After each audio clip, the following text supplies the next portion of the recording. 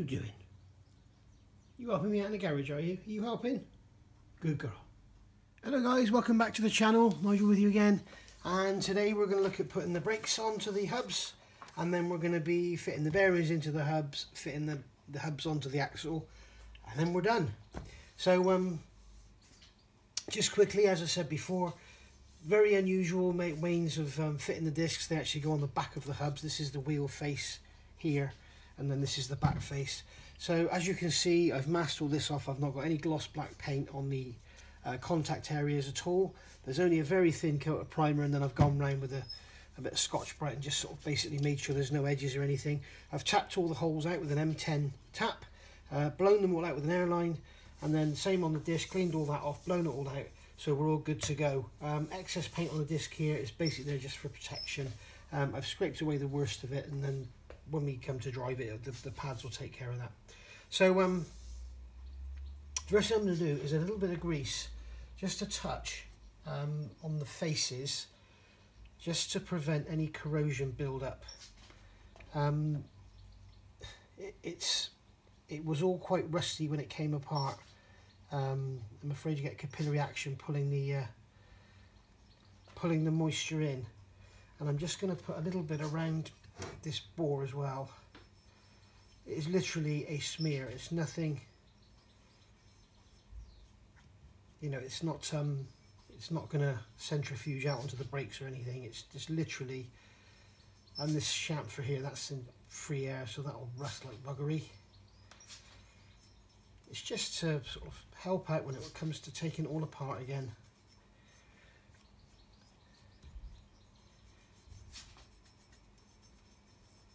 There we go. And that little tiny bit of grease, believe it or not, will work wonders. It's literally just a very light, very light smear. Okay. Right. So we can drop the disc onto the hub now, and it's a kind of interference fit almost. Now I'm also going to put some grease on the threads,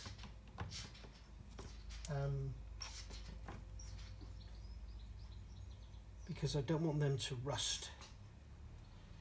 So I think I might put a drop on the back of the head as well, just enough to let it smear around.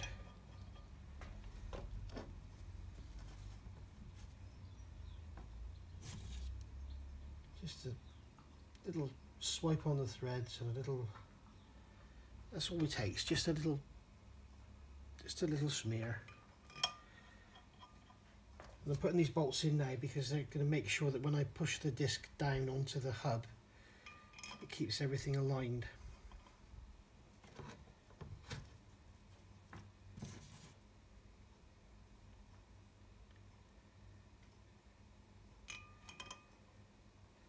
And the grease on the threads will just stop everything corroding together, and the grease under the head will stop the corrosion in the bore.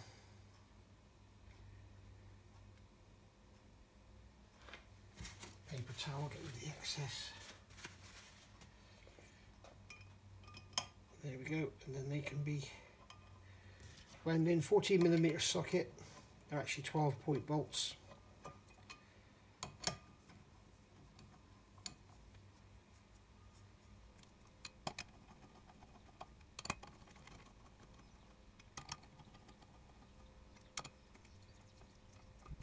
A little tighter.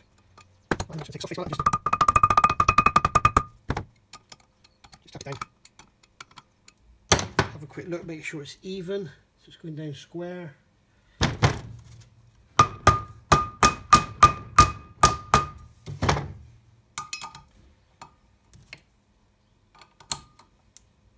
then we should be able to pull it down for the last little bit.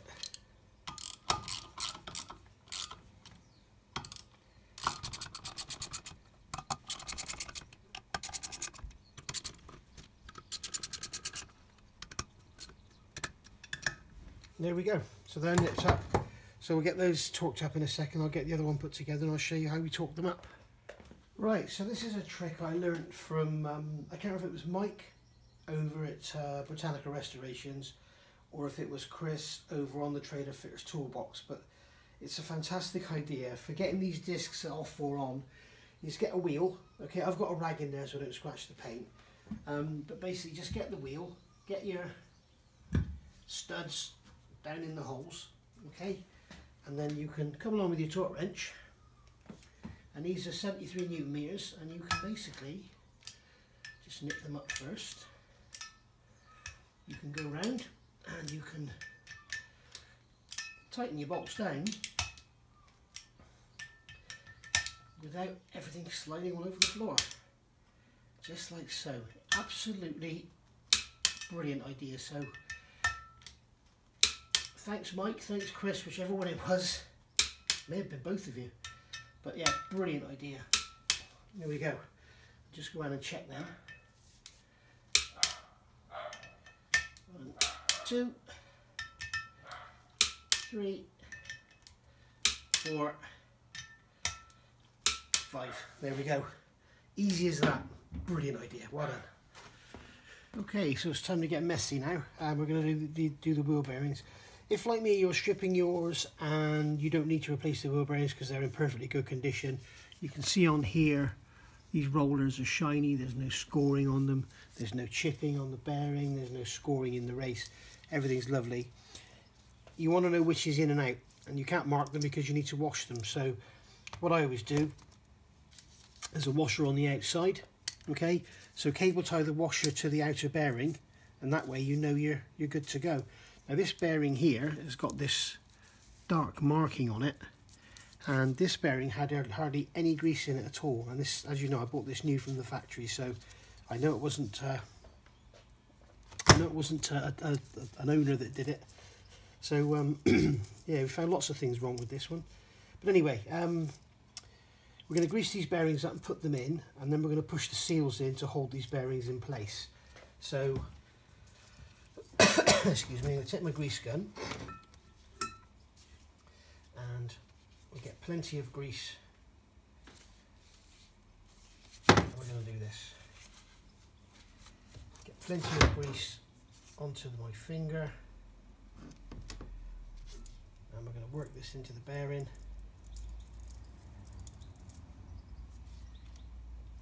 More.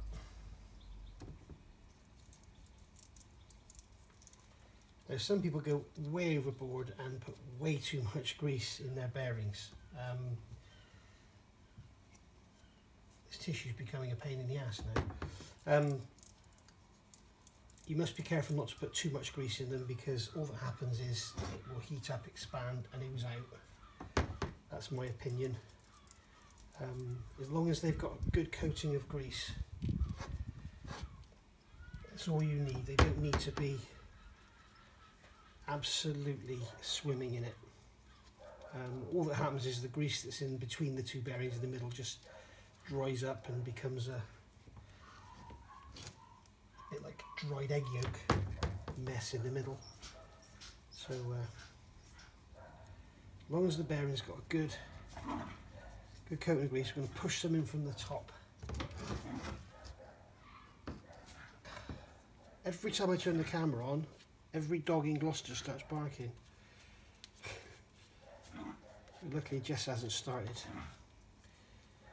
So anyway, I'm going to turn the camera off now and get this done, because it's like watching paint dry, isn't it? Okay, so those bearings are in now. We've got a nice amount of grease in there, so that's all looking good.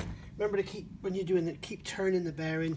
When it's in your hand, you know, push the grease in here, push the grease in here, push the grease in from the side, keep turning it, and you'll find that you can push the grease in there and you turn it at 90 degrees and you'll find that there's nothing on these rollers at all.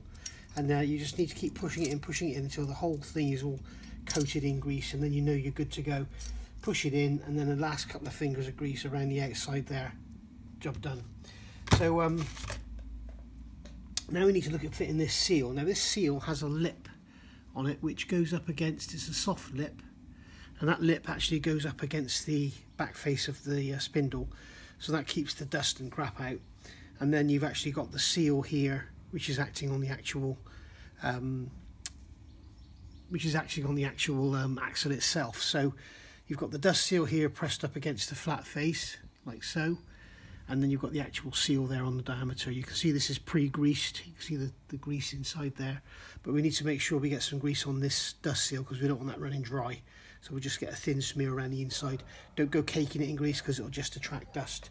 So obviously when we press this in, it needs to be pressed in flush with the face, flush with the mounting face here on the back face of the hub.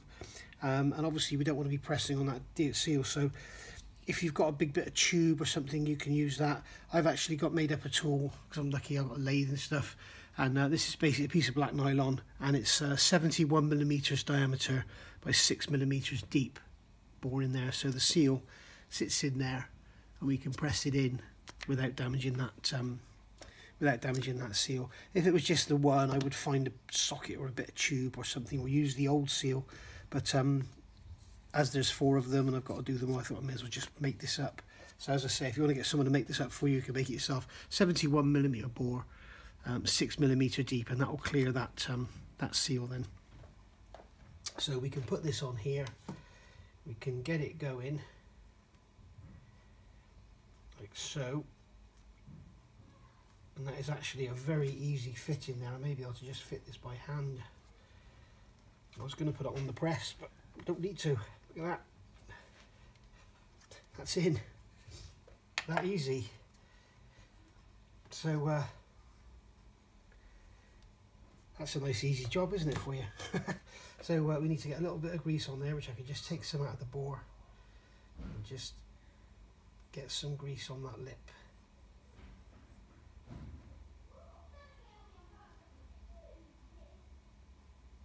Just like so. And then we'll do the other one, and that seal is, by the way, that is again Cortico, and it's FTC 4785G. Okay, so get the other one done, and then we'll get these on the axles. Okay, so as you can see now, the bench is a mess. So we've got the hubs on, the bearings are all in, and everything all greased up. Got some new nuts. These are the nuts where you actually stake over the edge. This is the newer type on the TD5s and everything.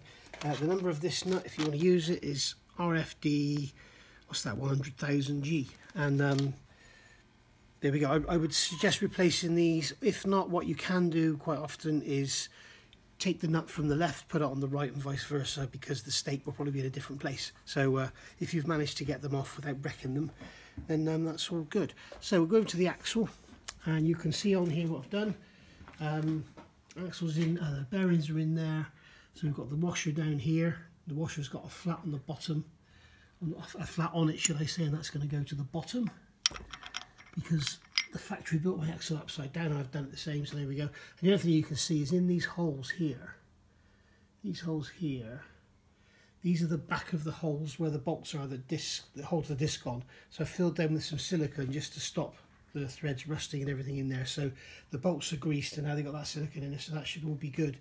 So now this nut will go on. Now it's already greased and everything, and then what we can do is just screw this nut on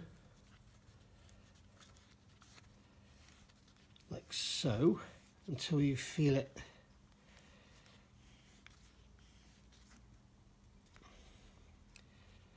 start to nip up, and then we can give the bearings a turn and we can see that it's all nice and smooth and quiet. So we get the torque wrench on there then, and we'll tighten them up to 210 Newton meters, stake the bottom over, job done.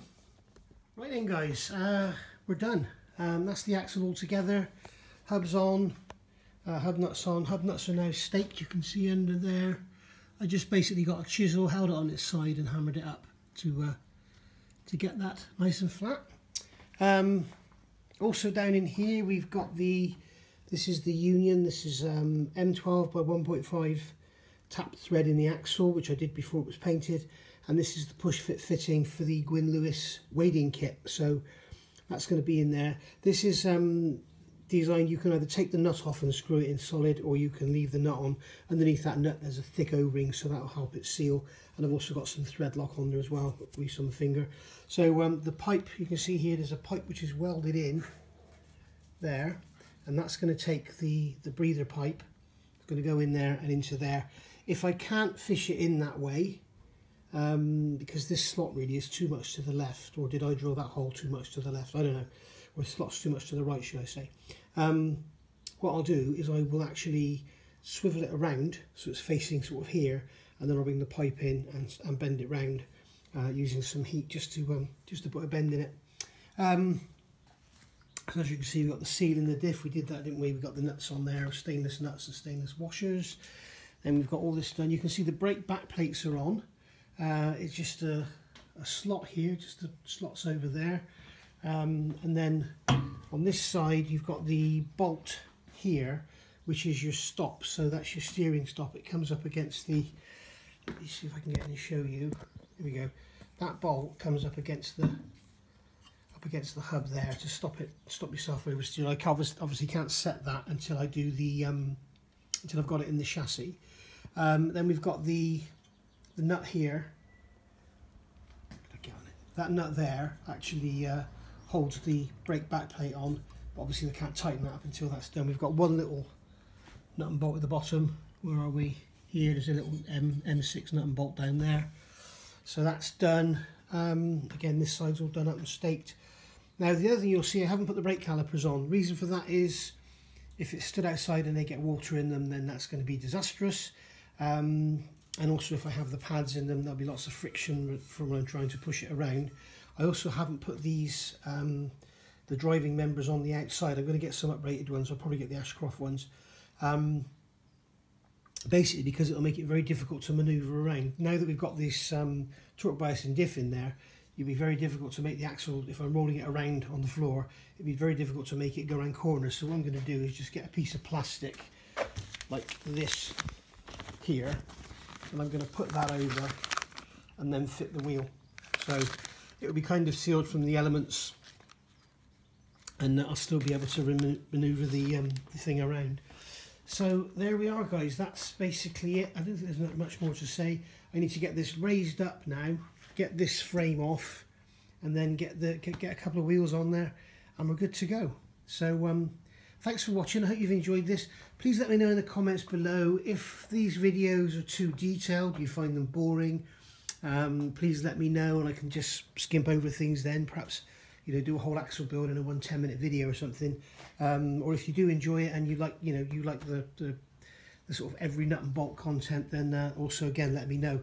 So thanks for watching, guys. This has been part 3, and that's it for the front axle.